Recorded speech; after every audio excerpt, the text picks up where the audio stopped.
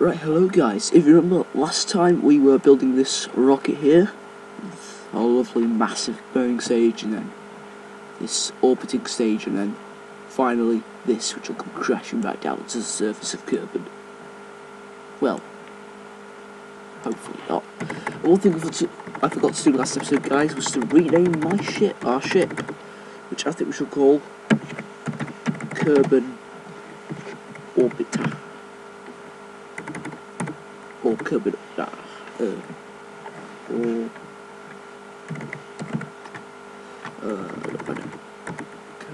I think we'll call it Kerbal 1. For no apparent reason. We'll save that Kerbal 1, save, and we shall launch it.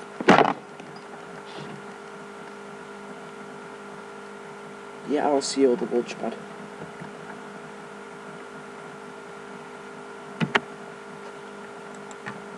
Or not. Sorry guys, I seem to not be able to pause it. It doesn't matter, because we're on the launch pad anyway now. For some reason it takes forever to load. Sorry about that, guys. Eventually I will get this sorted. Yeah, I can just figure out how to pause it, so I'll see you in a minute. Okay guys, so we're ready, we're on the launch pad. I just noticed we've got Jebediah Kerbal down here on the far right hand side. He's just the ace of this game. He's the best in this game.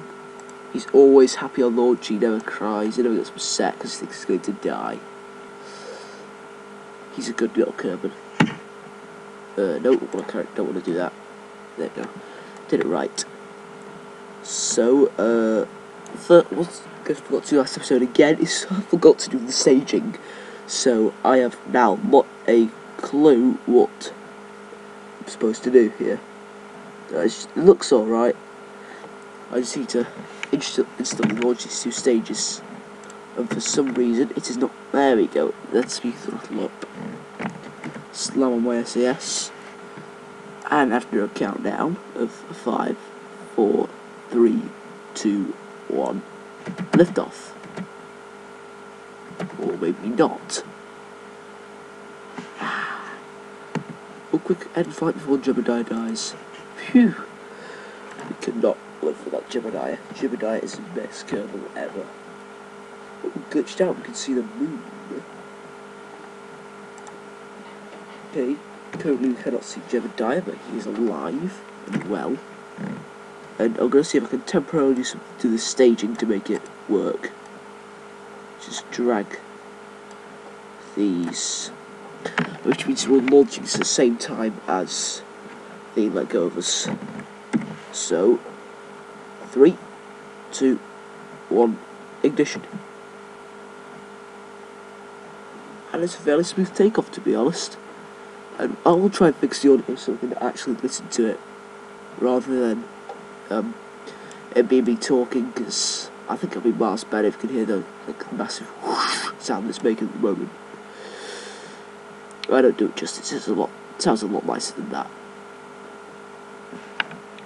Obviously do have a little bit of an overheat, and we're going through the fuel a bit quicker than I expected, but I kind of expected that, in a weird sort of way. But I'll take it off pretty quick, it's being a bit like a dart here. May have to dip into our second stage to pull us into the orbit, but that doesn't matter too much. I'll take that off. Just see what the RCS did to our rocket then. I'm going to throttle down a little bit, seeing as we don't think I really need full throttle at the moment. What I'm going to do, just looking at my surface speed at the moment, making sure it keeps climbing, but I also have no overheat and my fuel does not drain at an alarming rate. Okay, just gently turning down so I can keep it going. The speed is increasing considerably, and soon I'll have to start thinking about doing a gravity turn. So I'm gaining tons of vertical speed, and soon I want to put myself into an orbit. I'm going to do that when we get into the dark blue bit here, if you can see my cursor, which I'm not sure you can. think there's a feature of the game which I haven't showed you, which allows me to do that. A little board and like blow everything up and stuff. And I need to throttle down still. And it's still speeding up, and I've got hardly any throttle open.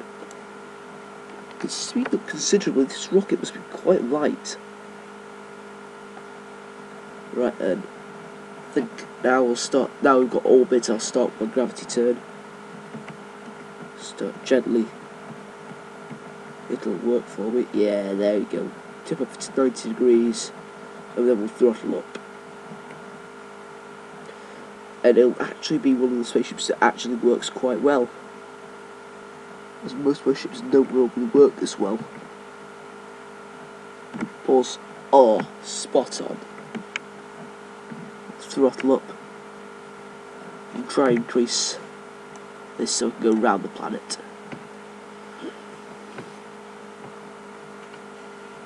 Stop that there actually. Glide up to our apoapsis, which is a nice 180 kind of height.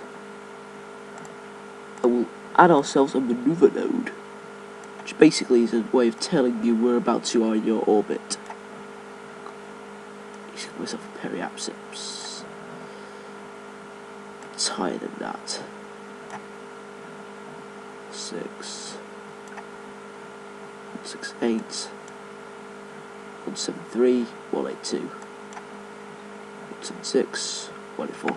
Right, I don't think we're going to get much better orbit than that, so I'm going to leave the map view.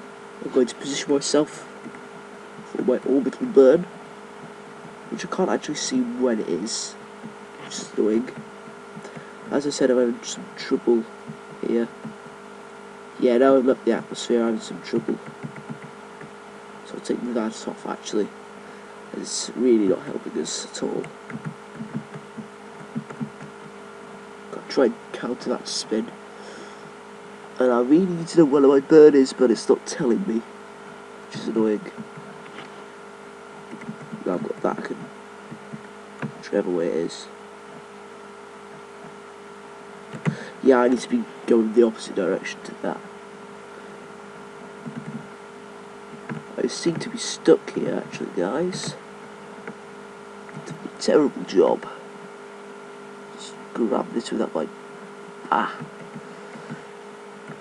can't see you guys showing to the recording window, blocking my view. And I now know my problem with this rocket.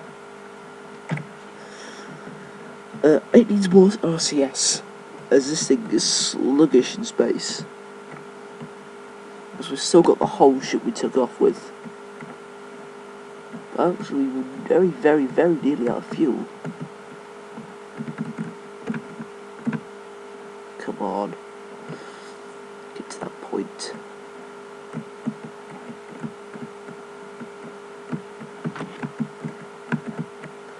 We should be good once we've ditched this extra bit of the stage. For the launch. And previous experience in other YouTube videos have told me that launching before the apoapsis is actually quite good, but like just before the apoapsis, because the estimated burn time for this isn't particularly good. Especially since I'm pretty much out of fuel at this stage. Yeah, I've got no fuel left at this stage. I'm gonna have to pretty much ditch this stage now and get the next one ready. Which means this one will eventually fall back to kerbal and blow up with a tiny amount of fuel that it has left. Just simply because it don't want debris in space. This debris in space is highly annoying. There's not really many ways you can bring it back down to kerbal. Oh, this is a transfer thing. Transfer things. Fuel from different parts of the ship to another part of the ship. Whilst we're talking, we have missed our apoapsis. So I'm going to throttle up, and hopefully we won't mess up our orbit too bad. Yeah, I'm going to have to say goodbye and give you the results next time, because very near the end of the